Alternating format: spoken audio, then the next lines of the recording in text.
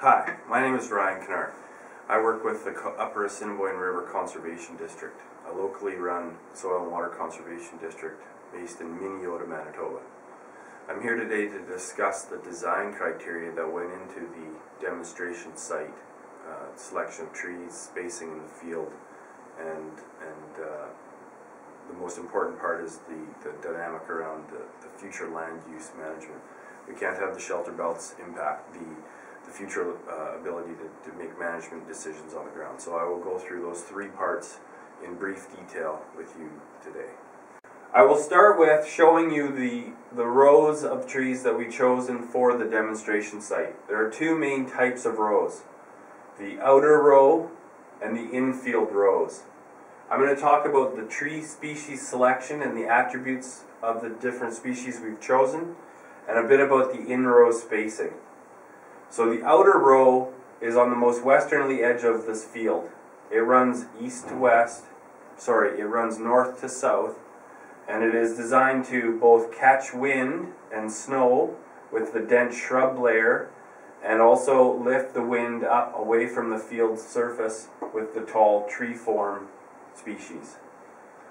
We looked at height of tree, mature tree. We looked at the density. You try to achieve a maximum density of about 80% to achieve the largest impact on reduction of wind speeds.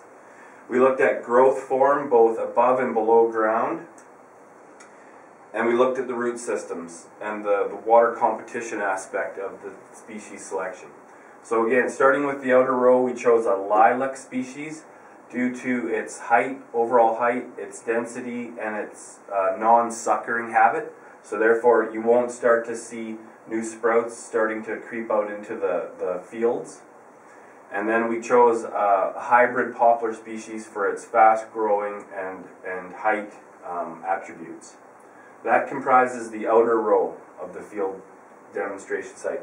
The infield rows, of which there are 5 or 6, at staggered intervals across the field, are strictly to achieve that wind reduction, the speed of wind reduction. Again, chosen for its growth habit, tall, narrow growing habit, a fast growing tree, and as well a small and shallow root system that won't compete as high as other species for water with the adjacent crops.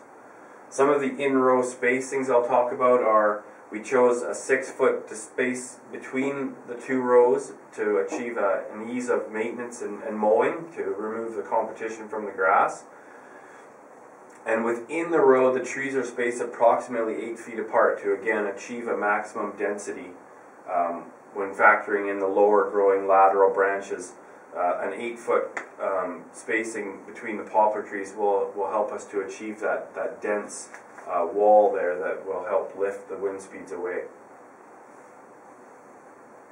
I will now go on to talk about some of the field spacing stuff that we considered in the design of this demonstration site.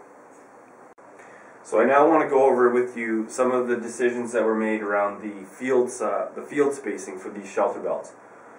The biggest concern we had here was that we did not want to, in the long term, limit our management options. So we've chosen headland spacings that would accommodate a growing size of equipment for the landowner. And eventually the thought here on this outside leading edge is that this 80-foot headland would probably be turned into a perennial cover and either hayed or left to be standard grazed. On the north end of the field and the south end of the field, the headland was chosen to be a little larger to accommodate field spraying equipment. And the biggest and hardest decision that was made was this internal field spacing. I don't have a third row here, but these rows, as you will see in a minute, go all the way across a quarter section. So this was a critical piece to get this separate distance here as a custom, or it would work with as many different kinds of seeding equipment that could be on the farm in the future. So we'll now go over to the other photo, and I'll show you the actual image of the design of the project site, and I can explain to you a little more in detail there. So now we're looking at the design map for the demonstration site.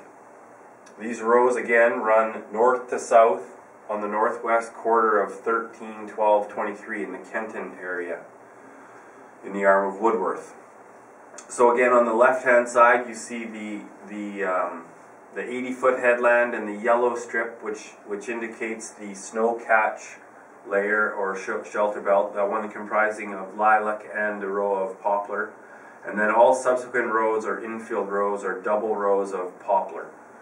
What we've effectively created here is multiple 10-acre cells, which can be both cropped for cash crop, or winter feed can be grown and then with a minimal level of processing can be supplied for cattle to come to the feed and then deposit the manure on the field, reducing both the processing and handling of the feed cost as well as the handling of any manure distribution. Again, we agonized over the spacing of the infield rows because we wanted to make sure we weren't going to limit ourselves to any kind of management activities in the future. But I think what we've been able to do here is have a very good compromise of both a very small footprint when it comes to displacing cropland, but achieving a maximum benefit of the wind protection, both from the wind stress on the growing crops and from the wind stress of winter feeding sites. What we've done here is really created several wind fences to feed livestock behind throughout the winter and provide that thermal benefit, the thermal barrier benefit. You can notice in the bottom part of the photograph the existing feed yard. So the hope is that that feed yard will be used, strictly for the calving process or any times of needed confinement. But having these shelter belts on this site really open up the opportunities to extensive winter feeding and low cost production strategies for winter feeding. So that wraps it up. I hope that gives you a good idea of how, again, I'll give you one caution that, every site, individual site is going to have to be viewed through its own specific lens, and your site-specific criteria will determine both the species composition, the species attributes, the spacing in the field, and the future kind of management plans for the site. If you'd like any more information or advice on this concept, please feel free to call the Upper Assiniboine River Conservation District at 567-3554.